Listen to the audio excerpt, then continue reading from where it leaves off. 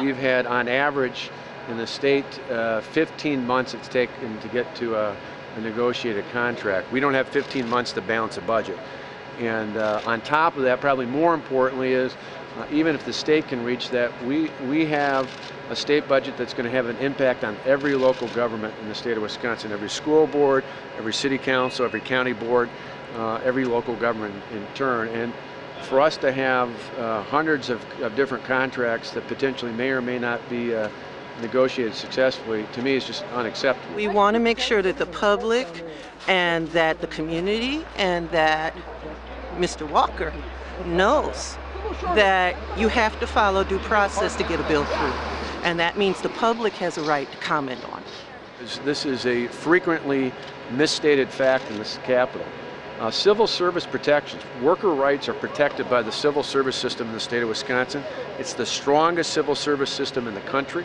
It was in place long before collective bargaining. It will still be in place after our budget repair bill passes. And so things like being hired based on merit, having just cause for discipline and discharge, all those things are in place because of the civil service system, not because of collective bargaining. They're codified in collective bargaining, but they will not change just as they're in place for non-unionized employees right now. So workers will still be protected.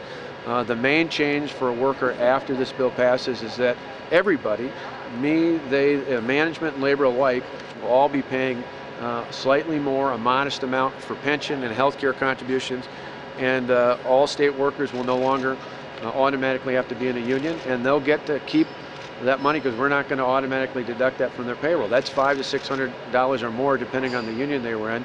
That's money they can use to offset the higher payments for health care and for a pension contribution. This is a bill that is going to hurt a whole lot of people and it's going to make the state a lot weaker. There's other things he can look at. This is a bill that was hastily thought out, and it needs to have public hearings. There needs to be talk. Well, for us, we've got a budget that comes up next Tuesday. These are issues I talked about during the campaign. I talked about right after the election. I talked about when the contracts were up in December. I talked about the inauguration. I've talked about it 2 weeks ago at the State of the State. So nobody should be surprised about what we're doing. We've talked about it for the last 2 years. Anyone who's surprised about this has been in a coma because this has been pretty apparent out there. The key difference is, and maybe they're shocked in Madison, but I'm fulfilling yet again things I said I would do on the campaign trail. Kill the bill!